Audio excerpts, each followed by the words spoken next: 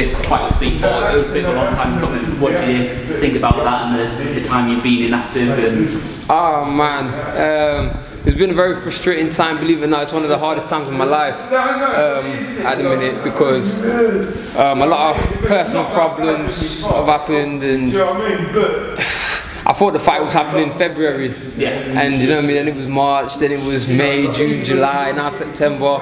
So it's been a very tested and very frustrating time, and funny enough, I was only talking to my mum and dad the other day about hard times, and I was just saying, like, maybe, I don't know, God's preparing me for a tough fight, you know what I mean. Mentally, I feel very strong, and it's been, like I said, very testing times. But how did you feel when it actually got locked down and that post came out? I was very happy, man, you know what I mean. I went through so many emotions throughout the year of thinking, yeah, I'm fighting, no, I'm not fighting, yes, I am. So to finally get it set was just kind of like, at last. You know what I mean? So I'm looking forward to it. You last fought in December, BAMMA, right? So what have you been doing in that time? Like I said, you know what I mean, like every other month or every month it seemed like I was going to fight, and then it didn't happen. So it's kind of like I start getting ready for camp, and then, oh no, you're not fighting. So I'd relax a bit, and then they say, oh, but it's next month now. So you start getting ready for that, and it's like I said, to be honest, it pissed me off a lot, because, you know what I mean, I wanted to take my time to improve on my skills. You know what I mean, if you had said to me from December you'd be fighting next September, then I'd have used my time a lot better. I'd have gone out, I'd have earned money doing something else. You know what I mean? Obviously this is my livelihood, so to fight for not 9 months, you know what I mean, it's been a struggle. Again, you know what I mean, I could use my time better as far as like just focusing on certain skills. You know what I mean? I'm happy with the improvements I've made. I feel like I'm the best fighter I've ever been. So I've still been making all my improvements that I wanted to make, but you know what I mean, I just think I could have used it a bit more efficiently and a bit better. So like I said, it's been frustrating, but is what it is. I'm ready to go. When we're just talking off camera, you kind of said something which is what I was going to bring up, in that you kind of keep a little bit of your last fight going into your next fight.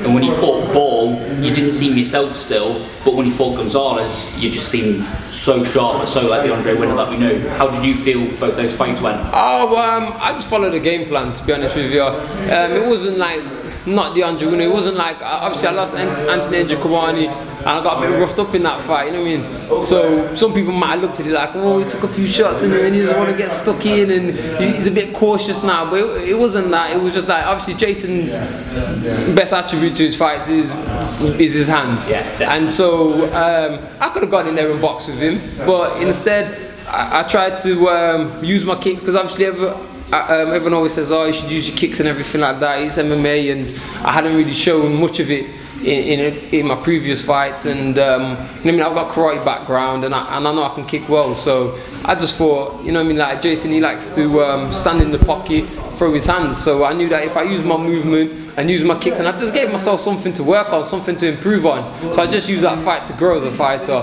The Gonzalez fight, again, you look a lot more dangerous than the Gonzalez fight. Yeah, you know what I mean, in the Gonzalez fight, the main thing that I wanted to work on in that fight was pressure. And that's what I did. You know what I mean? If you look at it from round one, people might look at it and think, oh, it looked kind of even. Well, it wasn't, you know what I mean? Well, I mean, as far as like how much we threw, it was similar. But as far as like who was landing whatever shots, and the impacts they were having, and who was wanting to do what, like I was achieving what I wanted to do, and I wasn't really taking much damage for it. So you know what I mean, like I said, the main thing was pressure. Obviously I've been working a lot with my coach Chris Pyatt on my boxing. Obviously I've been working with my brother all my life, Michael Winner, but I've been working even more with him now. He's helped me out so much, and both him and Chris here, like Monday, Wednesday, Friday nights, and I've been working hard, and we just worked on a lot of pressure for that fight, and that's what I wanted to do, just go in there and put pressure. What guys are you going to have in your corner? What guys I'm going to have in my corner? Depends how many cornermen I can have. I'd have as many as possible. But no, obviously my two cornermen that I've always had is my brother Michael Winner and Paul Barton. Both of those guys have been amazing for me, you know what I mean? They've been there from the start, they've always given me their time, they've never asked anything of me. They've always wanted to give, and you know what I mean, I can't thank them enough. Also my boy Emerson George, if he's around, I'd have him in there daily, you know what I mean, I'd have daily in there. I love having Paulie around, because he's just got this kind of like energy, this attitude, and we work well together, and you know what I mean, I like the whole energy he's got in the changing room, get the music on. It's kind of like a party, you know what I mean? It's that confidence, you know what I mean? Going out there, got the tunes bumping, you're ready to go out there and win. Obviously, Victor Estima, my jiu-jitsu coach, would be great to have him there, and obviously Chris would be great to have as well. Cool. Let's talk about your opponent then, C4. He's been a bit quiet as well, you know. Suppose he'd be waiting for this fight. Do you think he's going to be suffering from ring rust at all? Or? I couldn't tell you what's going to happen with what's going on with C4 because, you know, I mean, you'd have to ask him. I'm assuming that he's had the time off and he will have worked on his skills to try and improve himself. I'm sure we'll see an even better version of himself. I'm not sure if he will suffer from ring rust. I don't know if he's that type of person or that type of fighter. Yeah. So I don't know, but I expect the best Rob Sinclair we've seen. So that's what I'm training for. Yeah. Well, he's defended his title twice. Do you think he's going to be confident going in and defending it again? Well, he should be. He's champion, isn't it? So if you ain't confident when you're champion, I don't know when you'll ever be confident. But I think. Can you afford to be confident with you? Because, you know, without Rob Sinclair, you've had different experiences. You might just have that edge because of what you've done before. Do you think that's something you should be wary of? Hey, you know what?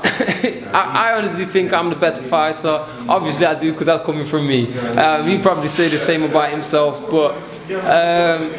Who knows, but I know come fight time and come fight night I'm going to go out and win my fight, you know what I mean? I've never been so focused in my life.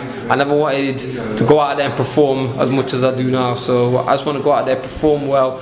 Like I said, I'm very focused and I just want to work hard with my fight. Looking from C4's side, do you think he's might the option B is to try and get you on your back and try and grind a TKO finish out you there rather than stand with you? Well, I've never been knocked out or TKO'd, so that's the way he would normally go around finishing. Yeah, he'll probably try that. You know what I mean? He wants to go out there and win the fight. Like I said, you'd have to ask Rob those questions because only Rob could tell you those things. But that's not going to happen. Your last couple of fights have gone distance. Do you think there's a possibility of that happening over 5 rounds, or is it? I can't see it being a decision. No. You got any questions?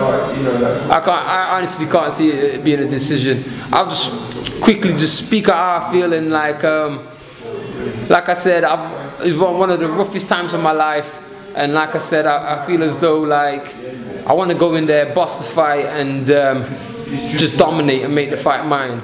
If that doesn't happen and it's a tough fight, I feel as though the things that happen in my life and the things I've been going through is preparing me mentally to be ready for a tough fight. Whatever happens, you know what I mean, in the fight, whether it's a hard fight, whether I do exactly what I want to do and it all runs smoothly, I'm going out there, I'm going to win my fight. I've never been more focused. I never wanted to win a fight so bad. So I'm just going to go out there and be the 100 winner that I can be. Are you the kind of person that bothers about, or is it more the fight for you? Not to be disrespectful, but honestly, I'm about winning my fight, performing and getting my money. I'm not really bothered about a belt. Rob can keep the belt if he wants the belt. You know what I mean? He can keep the belt. I just want the money. I want the money. I want the win. You know what I mean? There's bigger things in life for me right now, like putting food on the table, making money, stuff like that. You know what I mean? People out here are hungry, man. Everyone's going through a recession. It's not just me. You know what I mean? Everybody. There's a lot of people around me that are hungry. You know what I mean? And like, those things are more important to me. Obviously, it'd be nice to have a belt and all those kind of things, but go out there, win my fight, make my money. Yeah, that's what's important to me. You know what I mean? I've had a son, and you know what I mean, I want to give him nice things. I know, you know what I mean, everyone's got kids and stuff like that, so you know, I'm not like the only person out there. You know what I mean, Rob's got a child, so you know what I mean, obviously he's going to be fighting hard and everything. You know what I mean, I'll be honest with you, I really respect Rob because as far as I know, Rob holds down a full-time job and he fights and he's got to where he's got to. So you know what I mean, you got to give him a lot of props, and he's a real nice guy as well. So there's no animosity from me, there's a lot of respect, and I expect a good fight, but on another note, I'm going out there and I'm looking for a finish. You're going to win. Yeah. Anybody you want to, I know you said, you know, Chris and... I want to thank Chris Pye, my boxing coach. The gym's open Monday to Fridays, 4 till 6. Get down there. You know what I mean? Got a great coach here. Yeah, Victor Estima, Gracie, Baha, Nottingham. You know what I mean? He's a great coach, real nice guy, a good friend of mine. And you know what I mean, he's helped me no end. And obviously Paul Barton, Michael Winner, two of my closest friends. I'm a brother, you know what I mean? So, he's my, yeah, I can't thank them enough. That's it, Drake, you know. And obviously, well, hang on, and obviously all the team Rough House, you know what I mean, Judo Gym, all them kind of guys, Daily, all the boys that have been there throughout helping me, man. Craig Turner, Charles, all the up and comers, thank you very much for helping me, man. Any sponsors? Yeah, Booster, Maxi Muscle, I want to thank those guys, they've been outstanding. Yeah, supported you, man. Yeah. Cool. That's it. Thank you very much. Time. Nice one, guys, much appreciated. Thanks a lot, man. Thank you. I think you're just going to go...